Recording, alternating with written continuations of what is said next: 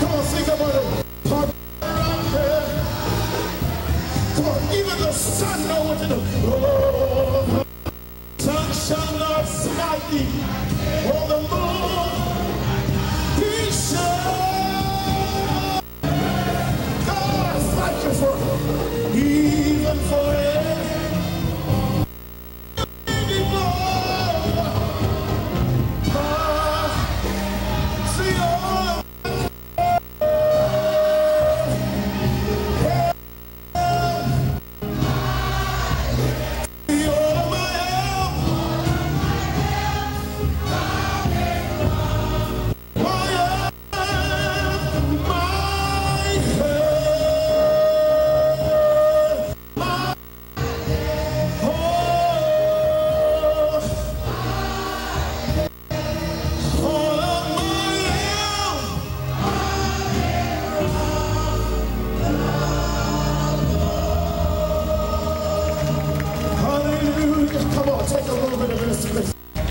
Come on, get out of your seat in this place and just thank you, Jesus, in this place. Come on, the Lord is in this holy temple. The Lord is in this holy temple and on the earth. Hallelujah! Hallelujah! Dwell within our time of worship. Come on, sing about it this week. When the bills are due, remember this week. Yeah.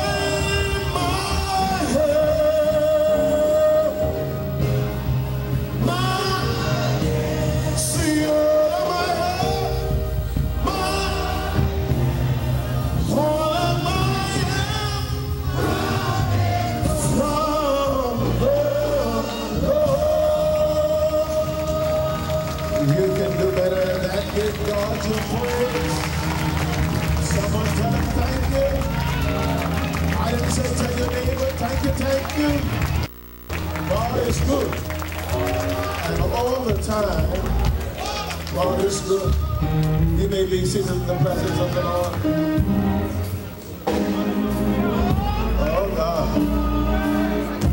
He's worthy, he's worthy, he's worthy. All of our praise.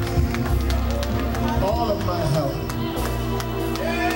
cometh from the Lord. Amen. I thank God for our music department. Let's give some praise to our music department. In just leading us, joining us in worship, that we all worship together today.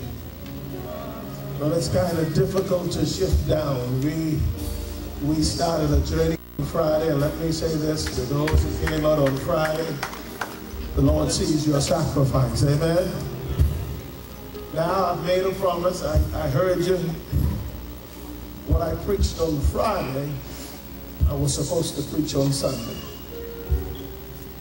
and some came in anticipation that I would preach that today, but that's not what the Lord is doing today. Amen. But I promised them that next week we would conclude that with it, because you kind of miss something in destiny if you didn't get the conclusion of what you get out of worship. We got something on Friday that the world can't give us. We got something on Friday that was a direct deposit from heaven. And it comes through true worship. You can't buy that. We had less than 10% that are here right now, but the presence of God showed up in this place. Because true worship gives you something. It pulls on something. Listen to me. It releases something. And we proved that. 20 people proved that on a Friday night. If you worship God, He'll open up the heavens and He'll pour His glory. But today the Lord had caused me to stop by the portion of scripture you have just sang, the 121st division of the Psalm. I don't need to read it because you just sang it. I know you were paying attention to the lyrics. But in case you didn't, I will lift up mine eyes to the hills, from whence cometh my help.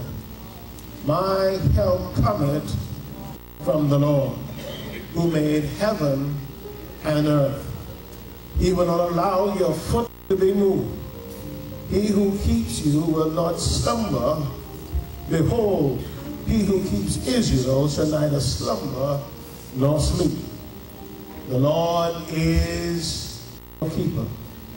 The Lord is your shade at your right hand.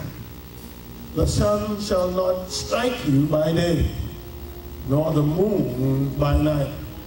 The Lord shall preserve you from all evil. He shall preserve your soul. The Lord shall preserve your going out and your coming in from this time forth and even forevermore. The word of God for the people of God, we all say, Amen. Sometime in the service I will read an email that Elder talked about that was sent to me. We had the wonderful occasion of spending time with the Cancer Society as they were preparing for an event that would be a fundraiser. And while we were there, this testimony came forth. It sounded so bleak. I mean, everything seemingly was going wrong. But I got an email for you to testify. She said she's in no way discouraged. But it helped me to realize that God is our help. And so for the time I have before you, the next 30 to 45 minutes, I want to talk about supernatural protection. Supernatural protection. In our text this morning, we read a psalm that the Israelites would often sing while they make their pilgrimage to the temple on high worship days. As they would come from the corners of the earth to make their way to the temple, they would recite the 121st division of the Psalms. I tried to, in a very crafty way, I believe Elder is trying to convince me to leave the 121st Psalm. But I had already canceled singing it because you can't sing it like you don't feel it. I need no amen, I already canceled it. And that every first Sunday we declared in this house the 121st division of the Psalms. You just can't mumble it. You just can't come and okay, whatever they're doing. It is a declaration of protection. It is a decree that God has taken us to the first Sunday in the month, that he's brought us to a place that we're gathering now for the upgoing to the temple. And since we are on our way to the temple and the presence of the Lord is going to meet us there, let's prepare the atmosphere. Could you imagine them? Too many dangers walking through the valley in the shadow. You do know that the valley in the shadow of death was an alley. It was a place. It's not just a saying that we say. It is an actual place that they would pass through, that criminals will hide us. I don't want to call it no street because I might get in trouble. It's like some of our streets that if you walk around the wrong kind of time, let the church say amen, that something would happen. And so here it is that the psalmist relates and writes this psalm of confidence in God's protection over his people. For Israel, the mountains, he says, I would lift up my eyes to the hills from whence cometh my help. The mountains symbolize a God-made fortress that kept them protected on every side.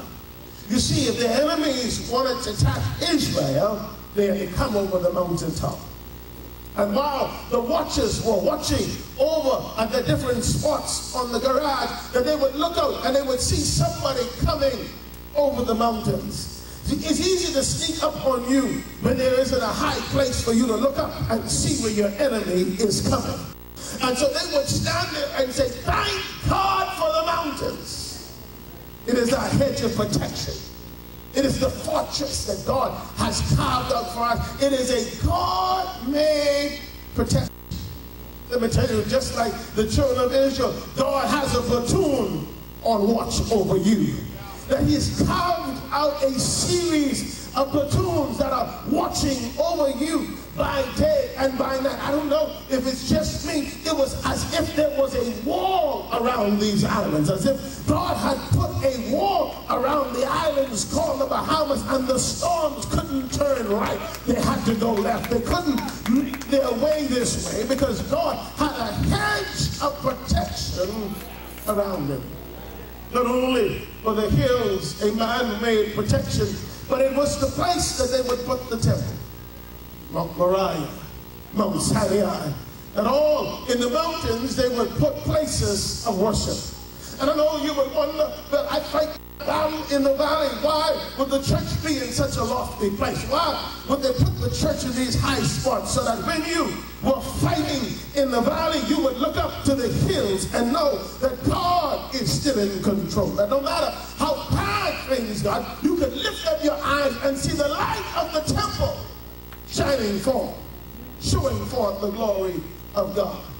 That even while you're going through your dark places, there ought to be some light in the lighthouse. I told the early morning service that I was so enriched the other day. A couple of weeks ago, someone stopped by and they talked about our steeple. They talked about the light and how they had passed this place. And they didn't know it was a church. But in the time of their sorrow, they were going through something and they saw the lighthouse. Someone say the lighthouse. They saw a light with a cross on it. And they said, that must be a church. And they came off the road, drove into this place right in time. You got to believe that wasn't a happenstance. Right in time for church service. And when the doors were open, they came in here and they found hope in the lighthouse. That while they were going through their despair, one word from God in the lighthouse changed their direction. I want to tell you, it's an awesome responsibility to keep the doors of the church open, because it's hope for the hopeless. It's a message for the next generation. I know sometimes you feel like you don't need it, but there's somebody out there that needs a word from the Lord. He points to these hills and helps us to realize that there's power in these hills. The Hebrew word Shabbat gives us a picture, the Hebrew word that means a building of a thorny hedge around. This is the truth that the writer was trying to get us to see, that God has such a hedge around us that the evil influence is kept out. That all the people who are trying to get in to do us, God is hedging them out. But just as he's keeping them out, it also keeps us in.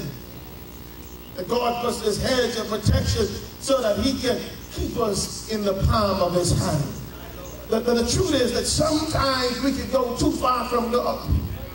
Sometimes we can push our way, that we forget about the presence of God. So we've got to go through some stuff that God can remind us that he's still in control, that he's still watching over us.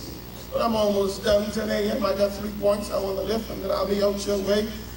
And then I'll be able to sit down and give God my own praise. The first point I want to raise is that we see in verse 3 and 4 that God protects us from danger by keeping us from falling. My friend, God knows our weakness. He knows our every failure in life. And still he wants to use us. He knows how grouchy we could be in the morning and sometimes in the evening. He knows how we could get when we're in traffic and get impatient. He knows how we run lights and cut across traffic. He knows how we harbor anger deep down in the crevices of our heart. He knows the dumb things that we do. He knows the mistakes that we make. He knows failures and weakness that harbor inside of us when we feel inadequate, when we feel that God is not concerned about. He knows, and he's trying to let us not be moved by our circumstance. God is trying to put us in a position that we don't become moved by what's going on around us. Here's the truth of the matter. God wants to order your steps. God wants to direct your path. God wants to control your every move. But some of us are moving without God. I feel all right. I'm almost done. This is my Baptist Sunday. That some of us feel like moving just because we can. God whispers to us and says, don't go there. God whispers to us, you shouldn't do that. But you still make the step. You still go where you want. I know I'm preaching down to you. I know I'm coming down your alleyway. But this is what God wants to say to us, that we've got to give him back control of the islands. We've got to